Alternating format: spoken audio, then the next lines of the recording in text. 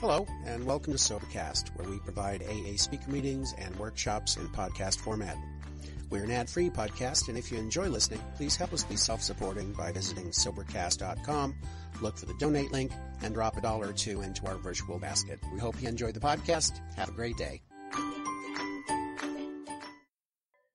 My name is Earl. I'm an alcoholic. Hi. These are very nice glasses, whoever these belong to. Perfect. I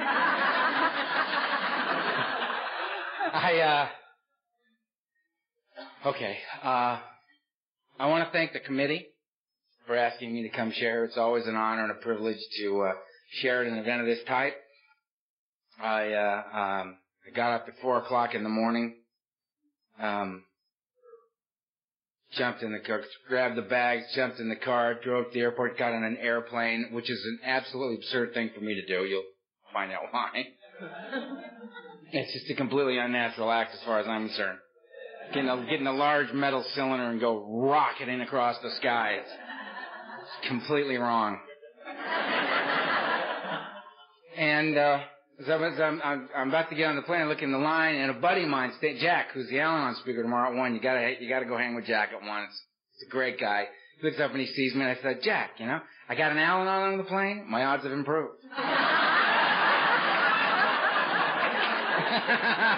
It's getting better. And Jack knows me, right? He's keeping an eye on me. Jack made me feel a lot safer. Get here, and I'm the kind of guy that, like, I get asked to speak somewhere, I find out when I'm supposed to be at the airport, on what date, and I get on the plane, I fly, I land.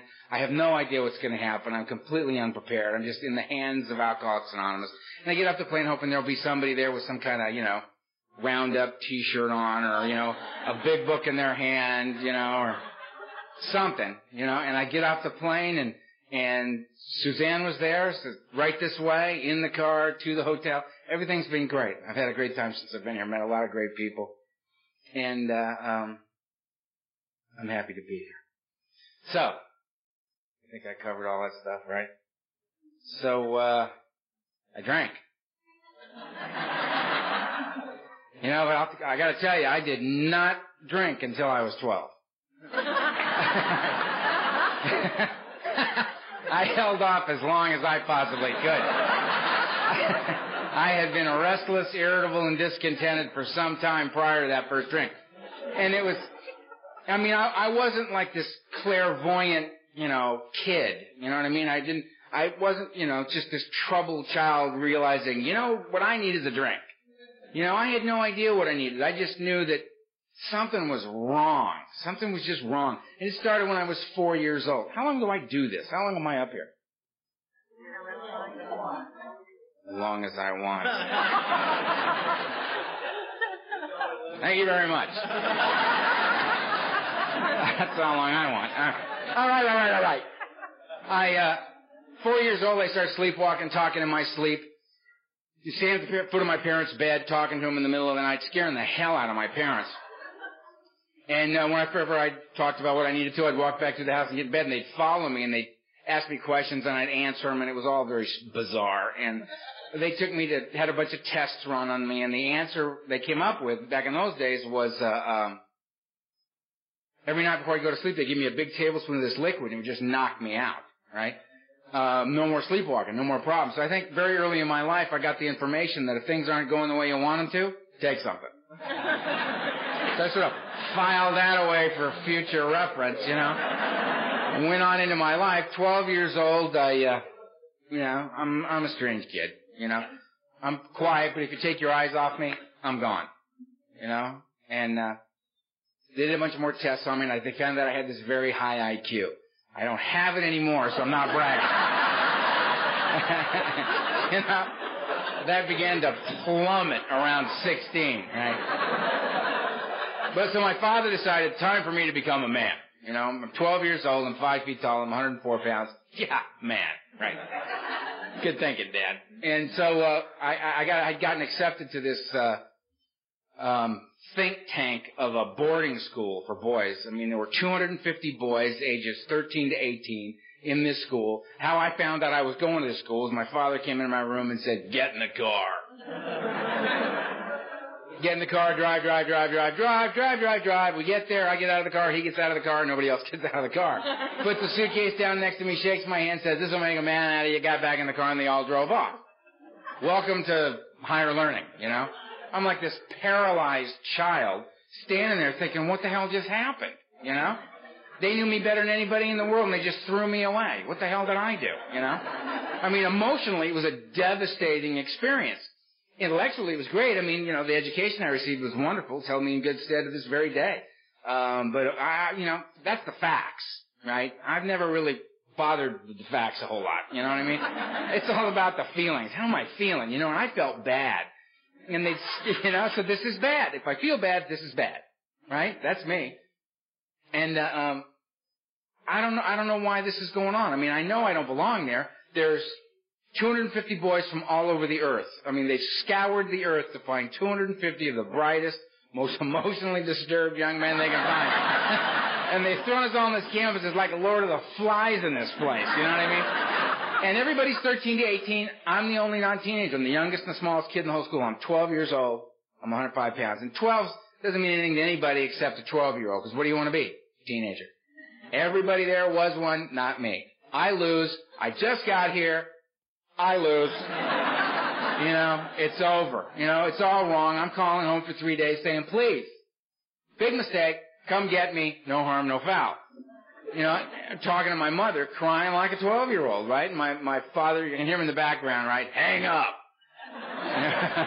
You know, Mom going, sorry. Like, I did that for 3 days, and it was like something broke inside me, and I said, you know what, you don't want me, I don't want you. And I turned my back on my family, and I pretty much never went back. And I began my path as, you know, like this lone child in the world. And I met Tiny. I had no tools for living. You know what I mean? I was a 12-year-old. 12-year-olds get told what to do from the minute you wake up till you go to bed at night. There's no, you know, nobody ever asked me, well, what do you feel like doing? They just said, go over there. Read that. Study for that. Clean that up. Go to bed. You know, eat that. Nobody ever asked me anything, right? So now I'm in this school and I'm running around. No tools for living, and I met Tiny. Every high school's got a guy named Tiny, right? He's like 6'4", 240. Plays guard on the football team, right? I didn't find him, he found me. And he came up to me and he goes, how you doing, punk? And he slapped me in the back of the head and sent me and my books flying, right? I have no tools for this, right? I've never met anybody this big, you know, that was assaulting me, right? So I had this like out-of-body experience. So I walked up to Tiny and I hit him as hard as I possibly could, you know? Just laid one on Tiny, and this had no effect on Tiny whatsoever. So I'm standing there, and, you know, the sun's gone, you know what I mean? It's like Tiny, right? And Tiny looks down at me and he goes, you know, kid, you got a lot of guts. And he beat the crap out of me. And as I'm taking this beating, I'm thinking, this is going pretty good. You know, because the fact is, I'm absolutely terrified of this guy, right? I'm in a place of fear I didn't know existed as I'm taking this beating. I know how to take a beating. I've taken those before at home, you know. But Tiny had said, you got a lot of guts. So my violence had masked my fear. The fact that I attacked him, he figured I wasn't afraid of him at all, which could have been further from the truth, but that was the impression he got. My first tool for living was, when frightened, attack. Because it masks the fact that you're afraid. No one will know you're afraid if you're just attacking all the time. Which is what I began to do. And I went back to my dorm room, and I'm hanging out in my room waiting for the bleeding to stop. You know, I got knots on my head. You know, my world's just caving in, you know. And word spread across this campus in like 30 minutes. Watch out for that little Hightower kid. He's a maniac. He attacked Tiny, right? Which is making things even worse, you know, because now I got this reputation that's got absolutely nothing to do with who I am. I'm now known as that little maniac. The fact is, I'm just a frightened child, right? So the cool guys come swinging around, and Matt swung by my room, and this guy named Matt. And Matt swung by, and he stuck his head in my room, and he went, hey, you want to smoke a joint? And I said, well, yeah, I do. And I had absolutely no idea what he was talking about. And I had no idea what that meant. All I heard was, you want to hook up with us? The answer was, yeah. I mean, he could have said, look, we're going to go kill the Spanish teacher. You want to come? I'm with you, man. Let's go. I'll hold him, you hit him. You know? I was crazy alone, you know? And we swung by and we picked up Steve, and Steve had a Tupperware container full of cheap red wine. I mean, cheap red wine. You know what I mean? No grapes involved. You know, that's fortified stuff. You know what I mean? And which I grew to love, by the way. And we went behind the dorm as 2 13-year-olds and a 12-year-old standing behind a dormitory. Children, 3 children standing there. No idea what we're doing. Matt fires up the joint. He just did what you do, you know, and he handed it to me, and I did what he did, and that burns, and that's weird. I don't understand that at all, you know. And then, you know, here comes the wine. Took a pull on the wine. Well, that burns in a whole other way. That's, you know, that's completely unpleasant, that thing. And my head's pounding and thumping, you know, I guess I got knots on my head, and eyes swell, you know. And the wine's going and the pot's going, and I mean, just like that, man. That thing that makes me bodily different from my fellows occurred. And this warm feeling kind of just floated up through my feet and up through the top of my head. And the magic happened, man. I was comfortable. Standing where I was standing, doing what I was doing with the people I was doing it with. And I'd never felt like that before in my life. And it was the most amazing spiritual moment, man. For me, it was just, And I didn't know, is it the pot? Is it the wine? Is it the fact that I'm standing here with my 2 very close personal friends, Matt and Steve? Because there's a connection going on here now, you know what I mean? I don't know, and I don't care. I don't care. I feel better than I've ever felt, and nothing bad's happening. Nothing bad is happening. I've been told, you know what I mean, that you smoke that evil weed, man, you know, you're on your 30 minutes, you're on your way downtown looking for heroin. You know, don't go near that stuff, man. I felt no need to go downtown. Not that night, anyway. You know, and you know that demon rum, man. You start drinking that, you know what I mean? You blink, you're a hobo. You got a little knapsack on your back, and you're riding the rails, man. You're just a shiftless, homeless fool, right? Felt no need to ride the rail. Felt comfortable standing where I was standing, doing what I was doing with the people I was doing it with. It was magic. It's magic. Nobody died. Nobody went to jail. No blood was drawn. Nobody went to the nut house. All those things were going to happen. But that was not my experience right there. You know what I mean? My experience said, feel better than you've ever felt before. No problem. Thought, I'm no fool, man. I'm doing this as often as I possibly can. And I did every day for the next 16 years, no matter what. Which is why, and all this is just my, you know, silly opinion up here about this stuff. Just a drunken maniac rattling on about my experiences, right? But my neck of the woods, they do this thing. They say to newcomers, just don't drink or use no matter what. Personally, I'm glad nobody said that to me, because I'd have said, oh, got it, and I'd have been out the door. That's the deal? I think that kills people, because that's like half the sentence. If I could just not drink or use no matter what, I guarantee you wouldn't be here tonight. A plane was involved. I'm not doing it. You know? The truth is, I thought I was going to Cincinnati. That's in Ohio, isn't it? I'm in Kentucky, apparently. That's what I've been told. Fact of the matter is, nothing personal. I don't know anybody in Kentucky. You know what I mean? What the hell am I flying out here for, you know? Work the steps? I don't think so. Take a phone call from a whining, suffering, alcoholic newcomer who has not done one thing all day long to engage in a process of recovery for himself, but feels that 3:30 a.m. is an excellent time to call Earl. I would not take that phone call. I would not do that. Work the steps? Absolutely not. No. Why not? Because I'd be home just not drinking or using no matter what, because I could do that.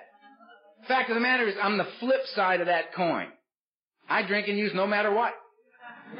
No matter what. Given a good reason, I don't stop. That's the difference between me and the problem drinker. Problem drinker gets another drunk driving charge, goes before the judge. Judge says, you know what, I'm sick of you.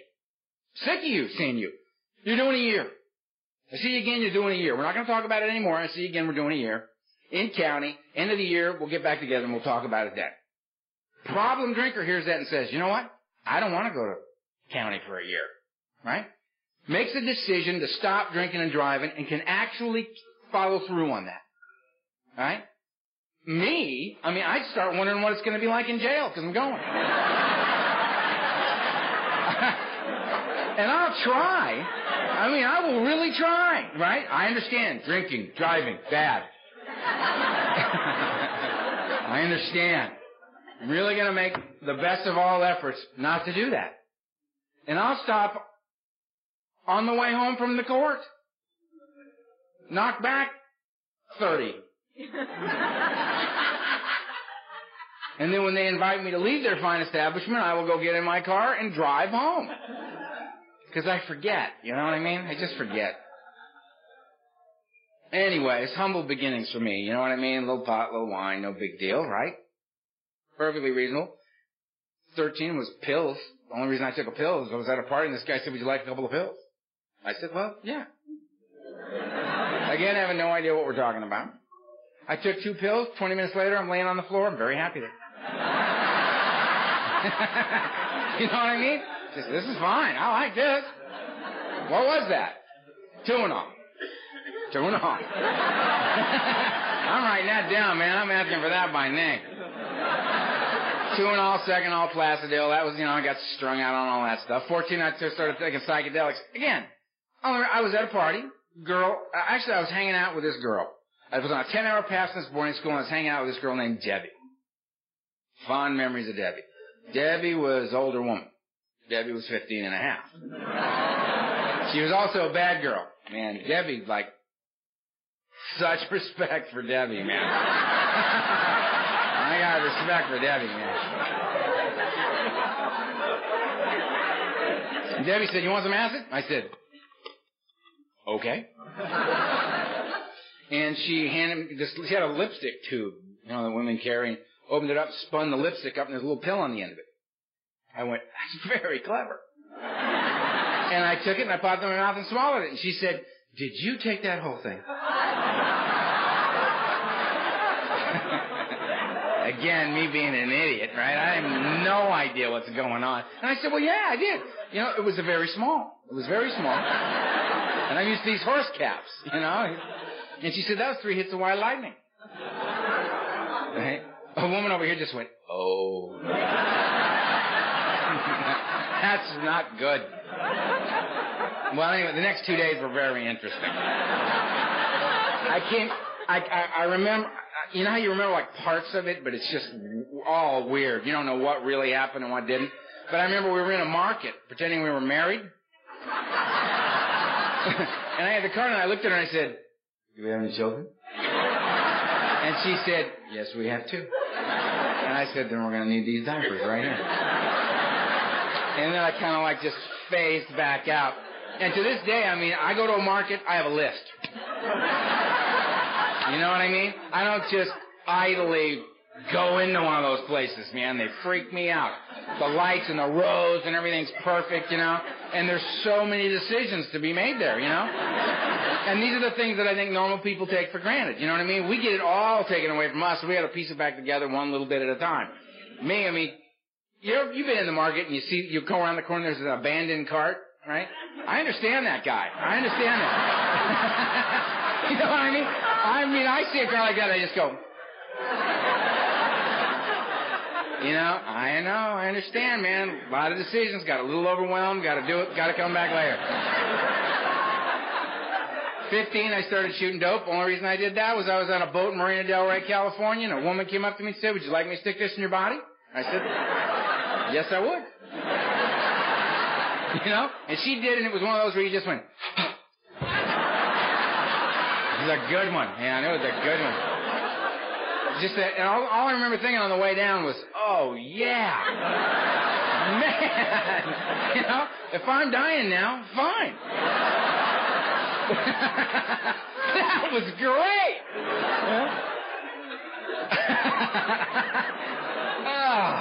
Now, identify as an alcoholic. Here I am talking about drugs. Got to show respect. All right? I'm a child of the 60s. Our parents were the alcoholics. We were trying to carve out our own identity here. We were not going to drink ourselves to death the way they were. We were going to kill ourselves in a whole new way. But here's the facts. Only real information I have about my life is the result of having gotten sober, stayed that way a while, done my inventory work, and looked back on my life with some kind of sane perspective. All right? And what I know is this. My drug of choice is, what do you got? It's all anti-Earl medication to me, man. You know, if I can get enough of what you got in my body, I can kill the fear and be in the world. That's all. I drank because I love the effect that was produced by alcohol. The same was true for other substances. So, I mean, my favorite's down and out. I like heroin. I like barbiturates. I like alcohol. These are a few of my favorite things. My idea of a good night sitting around just checking my pulse. You know what I mean?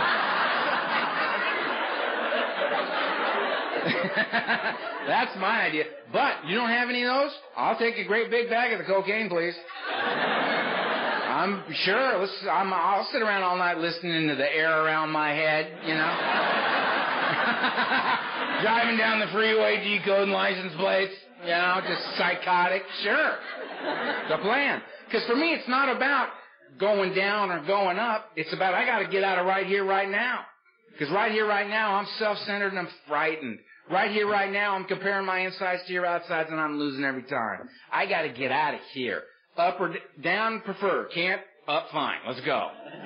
We got to make a move, right? So the drugs would come and go. Whatever was on, you know what I mean? I wasn't a specialist. You know what I mean? It was, you know, give me some, you know?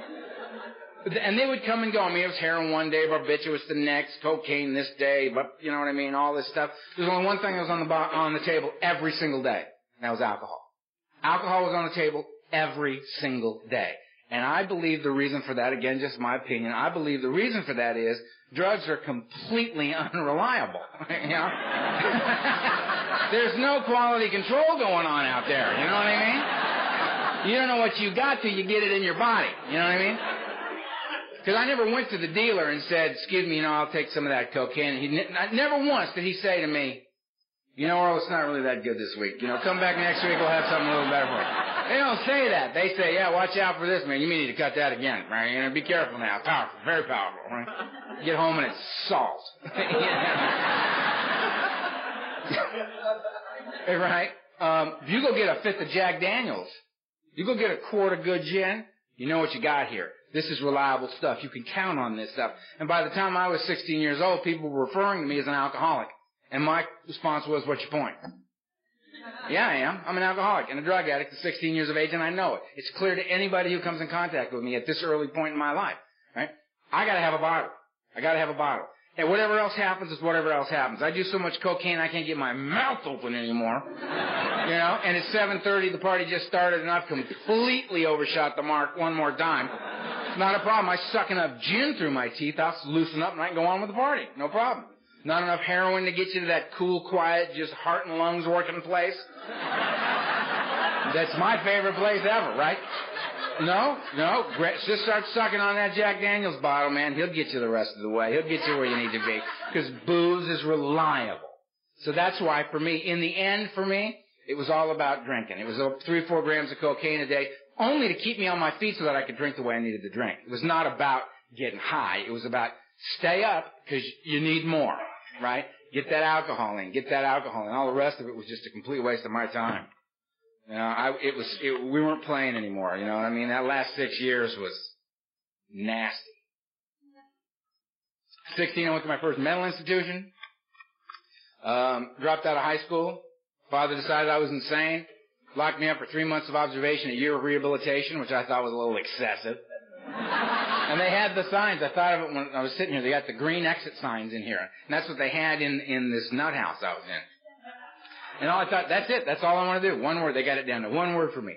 Exit. That's all I want to do. I don't like, and I'm in there taking 3 cups of pills a day and shuffling around this joint, planning my escape, right? So I'm getting ready to escape, and I met this girl named Kilday who was nuts, right? I mean, I ate all my meals with Kilday just to kind of get to know her a little bit, and all he had to do to flip her out was look at her and say, hey, Kilday, how you doing? Kilday. Wow, man. And Kilday just snapped. Every meal was like dinner and a show, you know what I mean? Flip Kilday out, she run all around the place, you know, everybody chase her, right? All attention was on her, so I used her as my diversion, you know?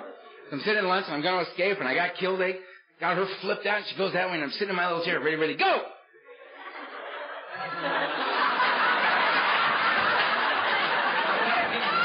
know what I mean? And I'm hauling ass, you know? That's all I got. You know, and you're like, your brain works fine, you know? But first time in weeks you try to make a move, and it ain't there.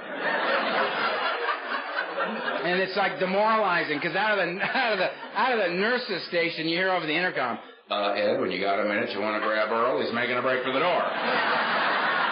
You know? And Ed's in the stairs eating a sandwich going, yeah, I'll get him in a minute. He ain't going nowhere. Ed's in no hurry. And you're over there, you know, and like a normal person would just go, you know, bummer, man, just go sit down. You know, they're going to take you back to your room with no doorknob. It's over, right? Me, I was working.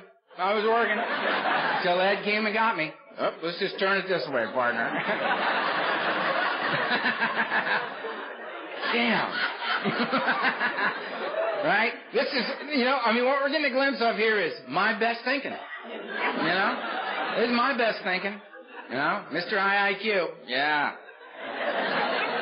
The next time I got thrown in a nut house, I escaped the first day. Because I'd learned, you know, my tools for living were drugs, alcohol, violence, and run. And now, because I'd been thrown in the nut house, I realized my fifth tool for living was, if you're going to get thrown in the nut house, you got to get out before they get the Thorazine. Because if you don't, you're leaving when they say. So I'm in the intake process in my second insane asylum, you know, and I'm sitting there going, yeah, it's very, very bad. It's very, very bad. I'm really glad we got here. You know what I mean? I really need a lot of help. Hey, look at that. And I'm moving this time, you know what I mean? And I'm running, the whistles are going, and I got a guy chasing me, and I'm out on the back lawn, and I'm heading for this 12-foot ivy-covered chain link fence. And at this point in my life, I'm like 17. I'm an alcoholic. I'm a drug addict. I'm a high school dropout. I'm at any moment, hopefully, an escaped mental patient. This is like my resume, you know what I mean? This is what I have to say for myself. And I'm thinking if I make that fence, I don't have any problems. Because I'll be drunk in 20 minutes. Because I'm the opposite of everybody else. I drink and use no matter what. I got lots of things that have shown up in my life by age 17 that say this is not working. Your life is just spiraling downward at an alarming rate. And it's all clearly, directly attributable to drinking. And my answer to that was, but that's like saying to me, stop breathing. This is how I get out of bed. This is how I take a shower. This is how I get dressed. This is how I go out into the world. This is how I listen and talk to other human beings. This is how I drive. This is how I look at the world. I look at it with this filter on. Because I can't take it when you take the filter away. It's too bright. It's too intense. It's too emotional. I can't deal with it. Got to have my filter on at all times. So I hit the streets. I did 3 years out on the street doing what you do to stay loaded on a daily basis. I thought it was like me and Jack Kerouac, you know, on the road, you know, and it wasn't like that. I had it very romanticized in my head, but it was a pretty brutal way of life. Met this woman. We talked at a party for 20 minutes and went well, so we were in love. Through a series of weird circumstances, I went on an interview and I got accepted to a good business college in Northern California, right? I'm a high school dropout. I don't even have a high school diploma.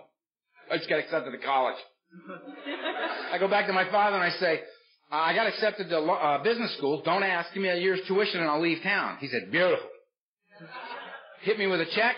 Me and this woman piled all our belongings and 8 pounds of hash in the back of this truck and drove to Northern California for higher learning, you know.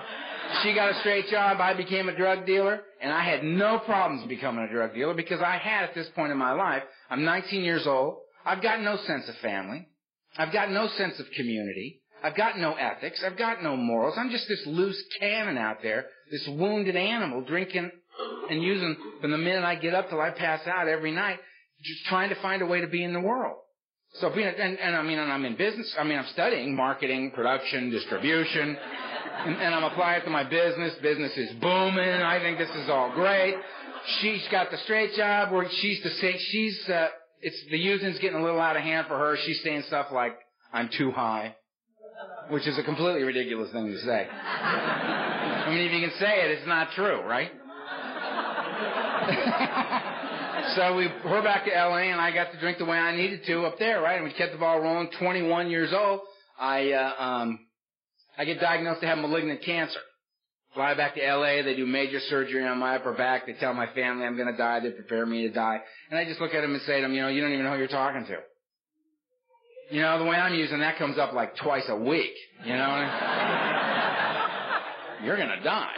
Yeah, I'm going to die. Ain't we all, you know? And so I did that, and I went into the nuclear medicine program. I didn't like the drugs they had, so I went home and got loaded the way I get loaded. I just blew off the nuclear medicine thing, and I beat the cancer thing. I've been a long-term cancer survivor. I've been cancer-free a long time. And back to school. I mean, just, you know what I mean? That was just kind of like this little side trip. It just didn't mean anything to me. And I go back up north, and I got an early acceptance to USC Law School. I'm editor-in-chief of my college newspaper. I'm writing inflammatory political articles on a weekly basis. They're threatening to expel me, you know, every day, you know. And I'm citing my rights, and, you know what I mean? And I'm just drunk and loaded, and they don't, you know, I got hair out like this, you know what I mean? They're just looking at me like, Jesus, what have we created here? You know, this went sideways years ago. And my mother calls me and says, look, we haven't been anywhere as a family in 10 years. We got to put this family back together. We'll go anywhere you want to go. Let's just go as a family. Begging me, crying, using all the mother tricks, you know. And I said, fine. You know, and on my birthday, November 7th, I flew back to L.A., and we took off to fly to Guadalajara on my birthday, and on the way there, the plane crashed. And my mother, my father, my little sister all died in the crash, and I didn't. And I woke up on this mountain in Mexico, and my skull was fractured, my back was broken in 3 places, and my leg was crushed, and my arm was crushed. I was paralyzed from the waist down, and I was awake.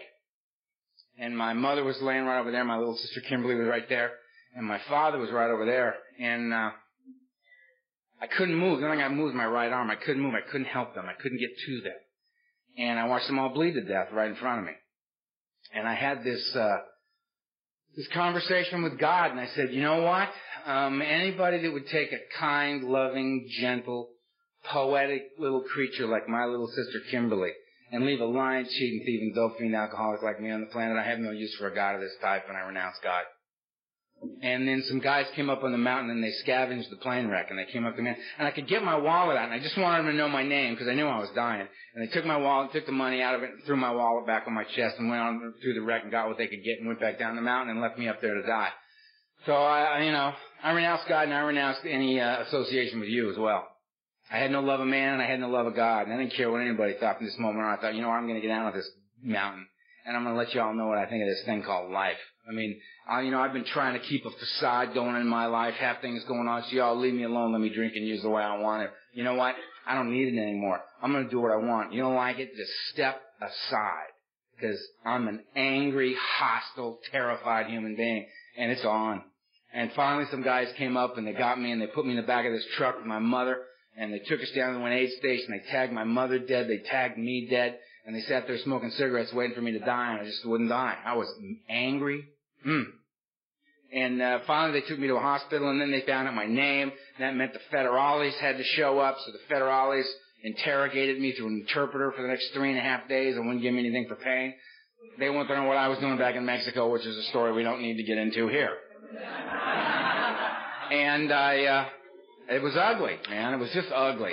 And I called a buddy of mine that I was associated with in Northern California who called a family in Mexico City who flew in the plane, who, you know, greased a few palms, and they plastered me from the neck down and smuggled me out of Mexico back into the States. I spent a long time in a hospital in Southern California. They told me I'd probably have a withered left hand. I might be blind in my left eye, and I may or may not be walking. And I remember, again, looking at him thinking, you don't have any idea who you're talking to, man.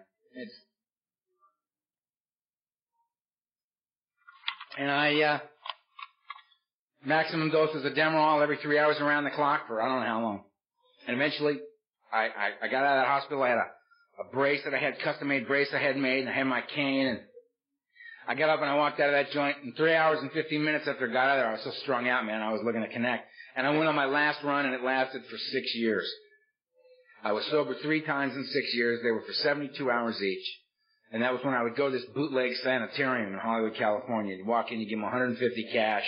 You give them your bottle of Valium. You give them your car keys. You give them your wallet. You give them your gun. You know what I mean? You go in, you lay down on this gurney, and they strap you down. They shoot you full of anticonvulsants, and they let you ride.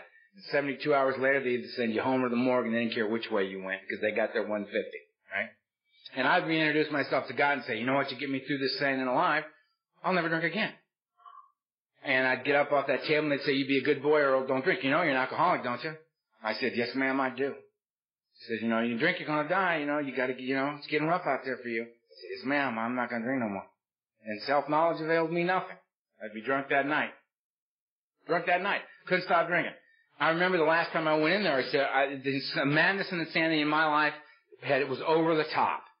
And I remember, I meant it with every fiber of my being. I said, I cannot drink another day. I cannot drink anymore. Nothing good happened in years.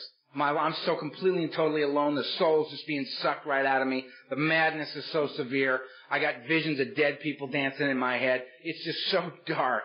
And I can't do it anymore. And I left that place and I drank for 2 more years. Just couldn't stop drinking. And I don't know why. But I mean, I came to, last time I came out of a blackout, I was 28 years old. Both my hands were broken. I had hair out like this and a beard out like this. I was yellow. I'd had 2 doctors tell me that if I didn't stop drinking this year, I was going to die. So there's no, you know, and it was like the fall. You know what I mean? I was getting close. My thyroid was shut down. Kidneys weren't working. Couldn't touch the liver. Heart was swollen. They were deciding whether or not to charge me with attempted murder coming out of this last blackout. I'd been stabbed twice, shot at. I'd broken 74 bones. I had over 650 stitches in me. My family was dead. I had no friends. I had no place to live. I was psychotic, and I do not use that term loosely. I could not distinguish between the true and the false, as the book says. I mean, my life was burned to the ground. It was just burned to the ground.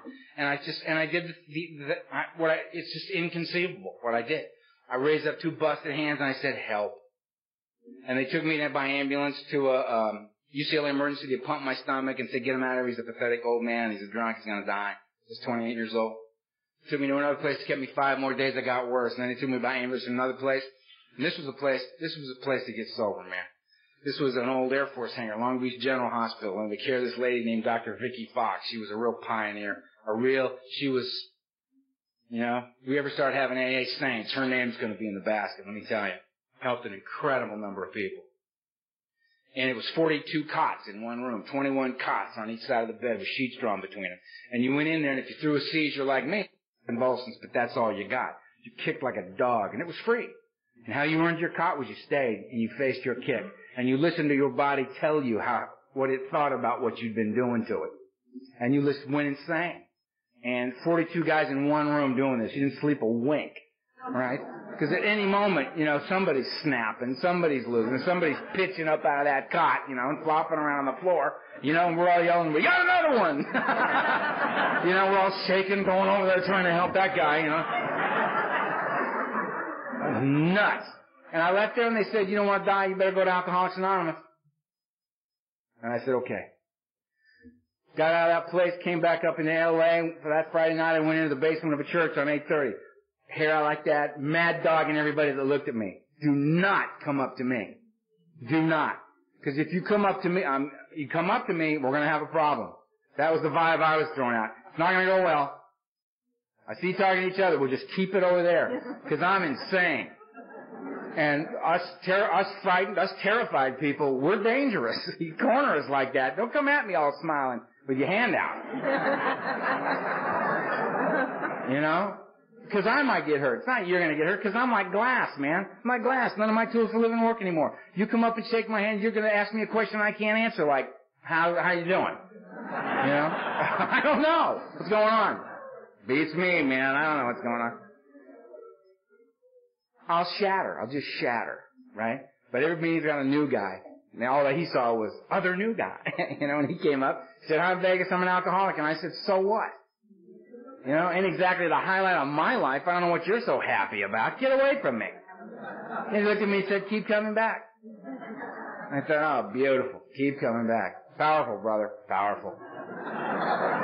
Right? I'm sure when I'm home patient waiting to get that hour of sleep I've been getting lately every night, right? And I'm losing it, I'm sure that keep coming back thing's going to come in real handy. Thank you. If you're new and they do that to you, I hope you got more courage than I do. They come up to you and go, keep coming back. For one day at a time, man. Or my personal favorite, hey, just turn it over. A new guy who's insane, right? Like that's going to mean, right? I hope you got more guts than I. Just step up to the plate and say, excuse me. I don't personally understand, having been out there for the last 17 years, don't understand the deep spiritual significance of turning it over. Would you mind expanding on that for me a little bit? If they're in my neck of the woods, if they're honest, about 75% of them would say, you know what, I don't know what it means either. They said it to me when I came in. I'm just saying it to you, you know. There's a guy over there reads the big book. Let's go ask him. Maybe he knows. No, just my opinion.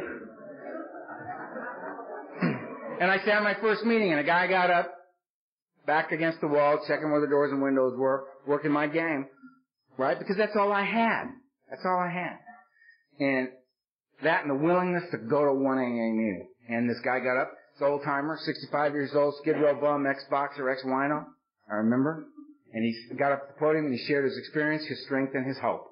I didn't know that's what he was doing. Today I do know that's what he was doing. But he spoke with this grace and a dignity. He talked about his feelings as a man with dignity. I've never heard anybody do that before. You know, and there was this presence about him. He had this light in his eyes, and he was like this passionate guy, and he wasn't doing that old James Dean shit. You know what I mean? That quiet angst in the back, not willing to participate. It's crap. You know what I mean? This guy was stepping right up and going, this is important to me, and it matters to me, and I feel very strongly about it, which I thought took a lot of guts. Stepping up, man. He was stepping up front, and he was talking about this stuff. Talked about how his head would be chewing on him, and how he'd go through a whole productive day with his head chewing on him, using the tools he found in Alcoholics Anonymous. No wreckage being created, which blew my mind. If I'm awake, we got wreckage, you know?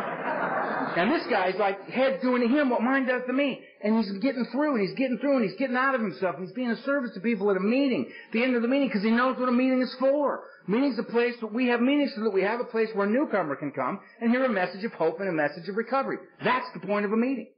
And he'd been the newcomer and done that. And they'd given him the 12 steps of Alcoholics Anonymous as outlined in that book. And he had worked those 12 steps. And he'd had an awakening as a result of that. And he'd been relieved of the obsession of drink as a result of working those steps and had become comfortable sober. And the minute that happened to him, he was now going to meetings to give back, to be there for the new wave of insanity that's washing up on our beach every day. And I'm listening to this going, whoa! All in one day. This guy's amazing. But the thing that did it for me was it was like he looked right at me and he said, you know what? I don't care whether you like what I got to say or not. You don't like it? Go to another meeting. I love this. Because it made it clear to me. This guy wasn't selling me something. He wasn't pitching AA to me. Come on in, you know. He was sharing it with me. I was already in. I was in the room. I was in. He was sharing this with me. If I wanted it, I could have it. It was for free. If I didn't want it, cool. Go to another meeting. Maybe you'll hear somebody there you can identify with, but by all means keep coming back till it happens for you. And it happened. And I said, you know what? With a look of disdain on my face, right, like, right? In my head I went, it's cool, I'm coming back. And I've never left. I've never left it because I've never had any place more powerful to go to address the problems that I face on a daily basis as an alcoholic. And that was, I've been here since November 6th, 1980. And I couldn't stay, this November I'll have 21 years, and I couldn't stay sober for a day. I couldn't stay sober for a day. I quit 1,000 times. But that would last like a couple hours. You know? The trick for me has not been, this ain't about stopping. This is about how do I not start again? How do I not start again? And for me, I know the only way a guy like me is going to not start again is if I can find a way to be comfortable sober. Because when I got here and you said to me, you know, there's a way for you to be comfortable sober, I looked at you and thought, if only that were true. If only that could be for a guy like me. Because I've been loaded since I was 12 years old. I had absolutely no experience in my life of being sober and comfortable at all. I didn't know that it existed. It was outside my experience. I made a conscious decision to trust you, and I began to do the things that you told me to do. And I mean, there's so many things that we say to each other in these rooms, but the thing that does it for me is we got this symbol. I kept thinking, that's gotta be like the crux of the deal or something, you know what I mean? Because we got like rings and bracelets and bumper stickers and shirts and hats, and I mean, this thing's everywhere, right? You see that symbol, you think, you know, AA, or possibly a Mason, but you're thinking AA. Right? Narrows it right down. And I found out it's this ancient spiritual symbol. It stands for mind, body, and spirit brought together as a whole human being. And therein lies the balance I had sought my whole life and never had drunk or sober. Never had it. AA adopted that symbol, unity, service, and recovery. It's the same stuff. Unity is the body. I must bring it here. This is the body to me. I must bring it. I couldn't get sober, but we seem to be able to. I must be with my fellows. I must look you in the eye. I must see you on a regular. I got to go to regular meetings to see the same people over and over again because I can see you changing. And the change I see in you is the hope for me because I'm too self-centered and afraid as a newcomer in here. I can't see the change that's happening to me, but I can see it in you, and we've been here the same amount of time. And if it's happening to you and we're doing the same stuff, it must be happening to me. Hope. Hope. The greatest gift anybody could ever give somebody like me. Because I came here hopeless and alone. Completely hopeless and alone. It was so dark inside me and I'd been alone so long. When you said, are you lonely? It was like, huh? You know, when you've been lonely forever, it's not lonely anymore. It's just where you are. It's not in relation to anything else because that's all it's been. You know? So the unity of the body, I gotta bring it here. I must be with you. Recovery's of the mind for me, the greater aspect of this disease. Right? The obsession of drink. And the book tells me that the persistence of this illusion, this belief in a lie that I can drink like a normal man, that it is in any way the answer to any problem I may ever have, is astonishing. That many of us pursue it to the gates of insanity and death. That's my story. I end up in insane asylums and tagged dead in Mexico. I mean, I'm the gate guy. You know what I mean? You know, it's like 2 drinks and go to the gate. You know what I mean? There's like, that's what's going to happen to me. And I know that about me. I've never been able to manage it. I've never been a controlled drinker. I never have been. I didn't have a family to hold it together for. I didn't have children I had to keep it together for, or a job or a career or a goal or a hope or a dream to keep it together for. What I had was me and knowing that the breath of life for me was drinking and using, and that's what I was going to do till the day I died. That was never controlled ever for me. And when I got here, I came here destroyed, which was a great way to get here. And you told me to keep coming back. And I found out what that meant and why I needed to be with the body of AA. The recovery of the mind had to be there for me because if I don't get relieved of the obsession to drink, if I don't get relieved of this persistent, aching, gnawing thing in my head that keeps sneaking up on me at the worst possible time and telling me that the answer to the problem I currently face is a drink, or to go to a doctor and get a properly prescribed medication to help me sleep at night, it'll say whatever it needs to say. My head doesn't say, go get some heroin. It doesn't say that because it knows I'm going to say, thanks for saying, shut up. You know, I don't know. Thank you for sharing. No, what it says to me is, boy, that back pain you've got that you've lived with for the last 26 years, that's a terrible thing. At the very least, we need a muscle relaxer. This is very, very appropriate. Muscle relaxant equals heroin for me. I'm on my way. It's like the guy I was talking to, a guy I know who's got 30 years sober. He was a young, successful actor in New York. He and another guy, they were working on Broadway, and they were trying to get sober. They were in AA drunk, in AA drunk, in AA. And one day they just had a terrible, hard, stressful day, and they just said, screw it, we're going to go drink. And they went to their favorite bar, us outside the Broadway theater, and there's their, you know, it's so romantic, you know what I mean? And there's the beautiful burled wood bar, and there's Tommy the bartender behind the bar, right, their favorite bartender. And the guy I know walks up to them and he slaps him on the shoulder and he says, Tommy, 2 double scotches and call the police. Because he knows, you know? He knows. He can't do anything about it because self-knowledge didn't avail him anything either, you know? Eventually got sober. He's got 30 years now, and he's a remarkable human being. He's got what I want. Light beams coming out of his head. You know what I mean? Guy's lit up. Want that buzz, right? But to get relieved of the obsession, what do I got to do? So I can get comfortable sober. I got to work 12 steps. That's what they're for. Step 1 is what's the problem? Lack of power is my dilemma. Maybe be able to do other stuff pretty well, but when it comes to the question of drinking, powerless, man. If lack of power is my problem, what's my solution? Step 2, a power greater than me that could restore me to sanity, soundness of mind, relieve me of the obsession to drink. Cool. I know what my problem and my solution are. Now what should I do? Well, better make a decision to do something about it. Program of action. Okay. 3rd step. Get down on my knees. Turn my will and my life over to the care of a God I do not understand, in my case. I tried to wrap my head around infinity. It just won't go all the way around.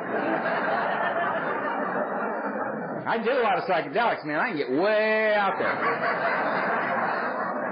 But I just get as far as I can get, scare the hell out of myself, and come snapping back in, you know. I'll leave that to God, you know. That was another one for you. That one freaks me out.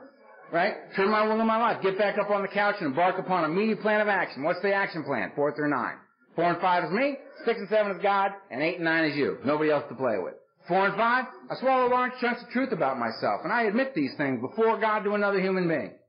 6 and 7, I hook it back up with God, and I ask God to remove the defects of character, because I removed the wrong stuff. I'll say, you know what, I'm really enjoying this defect right here. You can have this one, but I'm keeping this, man. We'll talk in a week, right? No, man, just hear God, you know, you do what you think is best for this. And I'll keep praying for the willingness to allow that to happen. To get me out of the way. 8 and 9, hooking it back up with you. I'm very, very sorry. Here's your money. Back in the house. That's it. No big. Oh, what a wonderful person I have become. Check out my spiritual vision quest. You're going to be wowed by me. Please. These people don't want my money. They want their money. You're going to go give them their money back. It's very simple. And to make amends means to change, right? It means to change, right? So I'm very sorry I stole your car. You know, I estimate the value of the car at $5,000 at the time of the theft. So here's a check, and if this is acceptable to you, I will make monthly payments to you until that amount is paid. And I will not go steal your car and sell it to pay you for the car I stole from you. You know that? That thing, which is the first thing that comes to mind of a guy like me. And I just, one more deal and we'll all be fine. Oh, God. 10, 11, and 12 keep me in the game. Because I made it past that at that first time, but I have not come anywhere near dealing with all of it. I've scratched the surface. I've become aware of the work that I need to do. 10, I continue to take personal inventory, me. And when I'm wrong, promptly admit it. 11, I seek God. I seek God. I seek God through prayer and meditation. I pray for knowledge of His will for me and the power to carry that out. That's it. And I meditate to quiet the mind so that when the answers come, I can hear them. Having had a spiritual awakening is the result of working the steps. Having been restored to sanity, soundness of mind, having been relieved of the obsession to drink, it's been made possible for me to be comfortable sober for the first time in my life. I can give away something I've got. So when that next, and that was all the guys that gave that to me. I was sponsored for almost 14 years by the late great Donald Madden, right up until the day he died. I stayed with him till the day he died. He saved my life. I was with him longer than I was with my parents. And he said to me, we'll give you everything we got. We'll give it all to you. We're going to ask you one thing in return. What's that? He goes, when you catch this buzz, you turn around and you give it away to the next crazy little lunatic like you that comes walking through that door. I said, deal. So I've been doing that ever since I caught the buzz. That's what I call it. You know, I've been trying to turn other people onto it who come to me, not, you know, I don't go walking down the street going, hey, come here.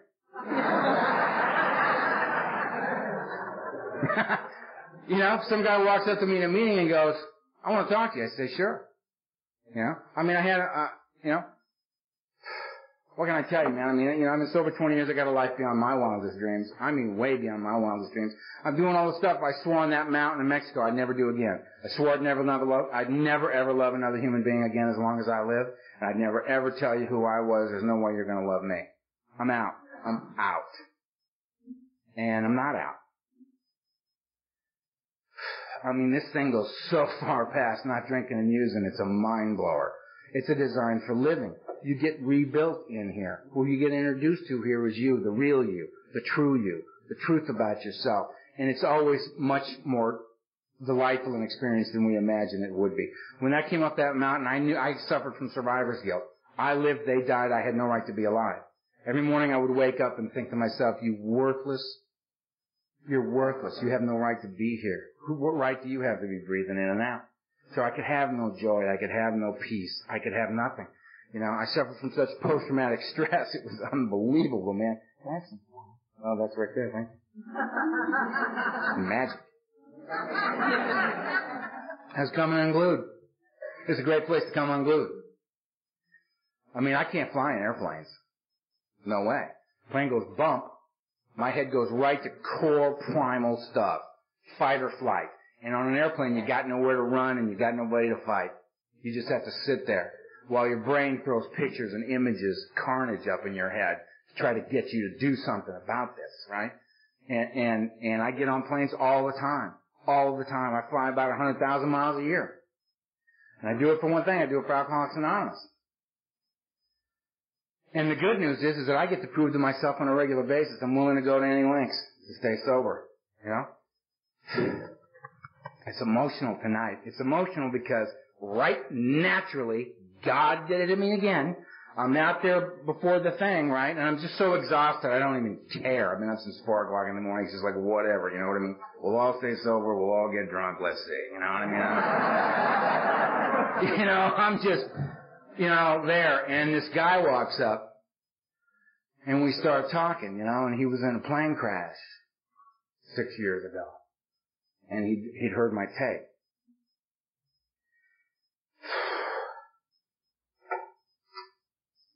And he came here to meet me.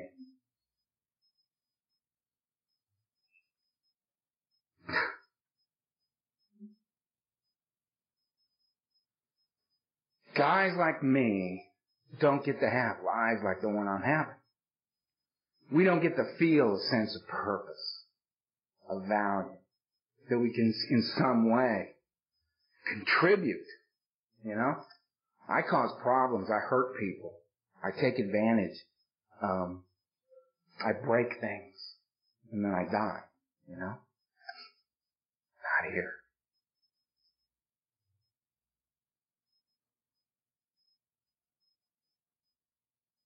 How about those Vikings, huh? I gotta, look, what I am is I'm a grateful alcoholic who's got a life beyond his wildest dreams. I'm living, you know what I mean? I meet amazing people. I get to travel in Alcoholics Anonymous. I get to sponsor a legion of guys who sponsor just an army of guys, you know what I mean? And they all know that I'm a product of Donald Madden, who's a product of Norm A, who's a product of Chuck, who's a product of Bill. That's my lineage. That's where I come from, you know? And they all know about the late great Donald Madden and their babies, the guys they sponsor know. And I know that when the guy I sponsor is out of town and the guy he's sponsoring with 36 days calls me up and goes, will you take me to a meeting? And I go, yeah. You know, and I go and I get him and we go to a meeting and and this guy's going to speak and he's just going to throw down. You know, it's just going to be and I'm thinking, isn't this wonderful that I get to be a part of this, that this guy's going to throw these pearls of wisdom out he does every time he talks. And little Michael here is going to, get turned on to that 36 days, you know. It took me like 18 years to figure out what this guy was talking about. Michael's going to get it in 36 days. And sure enough, the speaker's talking and it's amazing. And I'm thinking, isn't this great that Michael is getting this? Guess what? Michael's not getting this. Michael is having a fundamentally different meaning than I'm having. You know? Michael's got 36 days. Give him a chance, you know? He gets his turn. I got to remember what I was like when I was coming to meetings at Alcoholics Anonymous.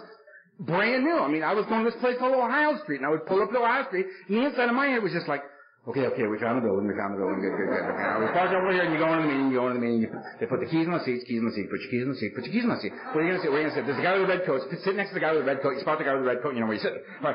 Put the keys down, put the in. Ring the bell, what do we know? Okay, we're sitting down, we're starting the meeting. Okay, good. I'm here. All right, what do you got? Come on. What do you got? Come on, lay it on me. I'm ready. I'm here. Come on, let's go. Right? Guy gets up. All right, he's reading something. He rarely saw something. He's rarely seen something. He rarely saw failing something. I missed a lot of that. I don't really know what happened right there. I don't know. 12 things. 12 things in Alcoholics Anonymous. 12 things. Remember that. I got that. That was good. ABC. 12 things ABC. He's down. I didn't get a lot of that. 12 things ABC. We'll build on that later. He's down. Here's another guy. He's up. He drank. I did that. This is good. I like this. This is good. He's down. That one didn't last very long. All right. I got to remember that guy. Where's that guy? Get the face. Remember the face. All right. Good. Oh, here's another guy. They're passing the basket. What the hell's it? Don't take the money. The basket's so fine. Let's get go by. Okay, we're getting up. We're going outside. We're going outside. Why are we going outside? We're going to smoke. I smoke. All right, we're outside. We're smoking. So, how you doing? Fine. How you doing? Fine. How you doing? Fine.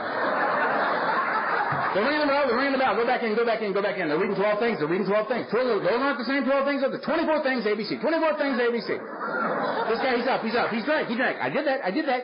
Oh, he felt like that. He felt like that. I feel like that. I feel like that guy. He doesn't even know it. He doesn't know it. But he's inside my head. How does he get in? How do they do that? How do they get in my head like that? That is absolutely incredible. That was amazing. This is great. You know what? I think I belong here. I may, in fact, belong here. He's down. That was great. Here's the guy up. He's up. We're up. They got me by the hand. Oh, we're praying. All right. Praying. I know.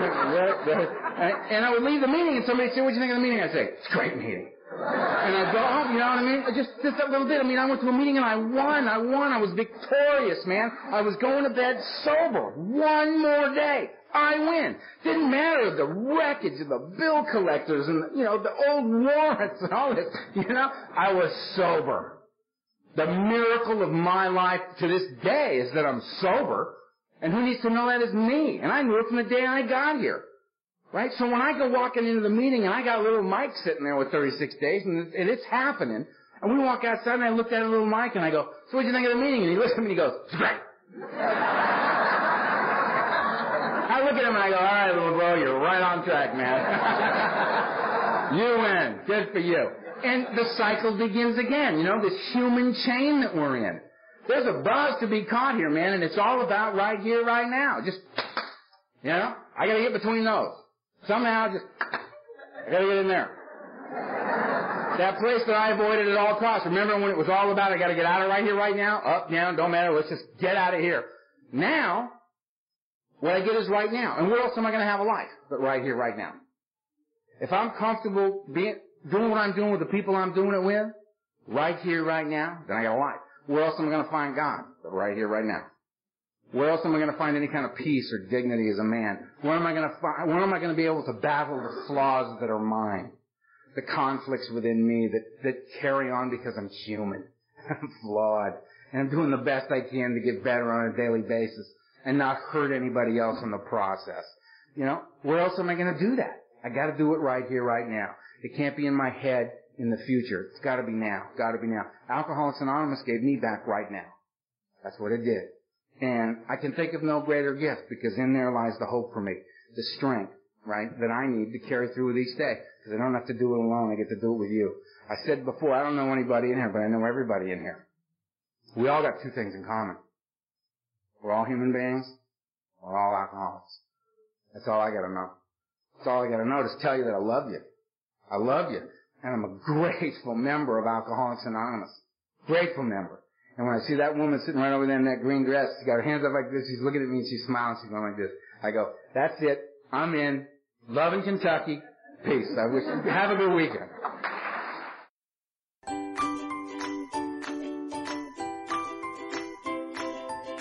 Thanks for listening. I hope you enjoyed the podcast. Sobercast is ad-free, and we'd like your help in order to keep it that way. So if you'd like to help us be self-supporting by pledging $1 or $2 a month, visit Sobercast.com and look for the donate links. Thank you very much.